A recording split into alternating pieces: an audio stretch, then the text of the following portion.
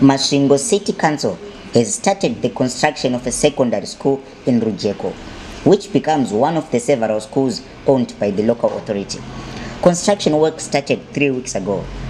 The council spokesperson, Ashley Jinjika, read out a statement on the project to the Mirror yesterday. She said that the school does not have a name yet.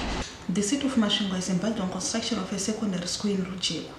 Council's move to embark on the secondary school construction project came as a noble project that was long overdue. The project is first of its kind in the history of local authorities.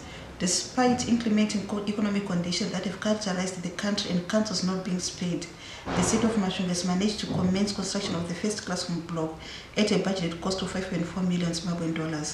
Construction of Rujeko Secondary School is expected to go a long way in bridging a yawning infrastructure gap that was occasioned by the absence of a secondary school in the high-density suburb of Rujeko.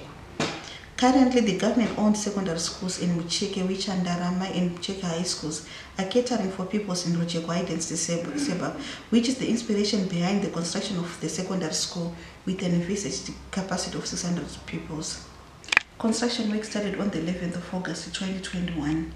The first of the proposed 20 classroom blocks is expected to be at 100% completion by and enrollment of the first form most probably the following year, which is 2022.